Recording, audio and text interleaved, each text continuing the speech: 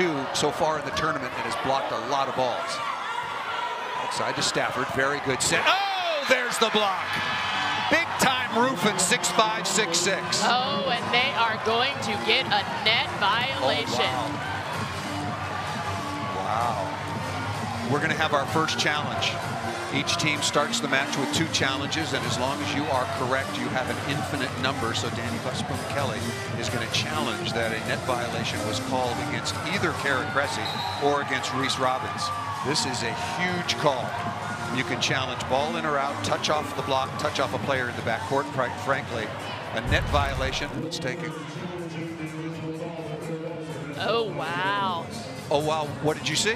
I saw maybe that finish here, but it's the jersey of Reese Robbins. That's a net violation. It's a net violation. Yep, that's a good call. And she said no, but there's no way she felt it because the jersey had puffed away from her body. So Robbins told her head coach, no way, I did not net, but that's a violation. Specific to the rules, you can net with your hair, and it is not a violation, but with your jersey or any part of your uniform, that's a violation.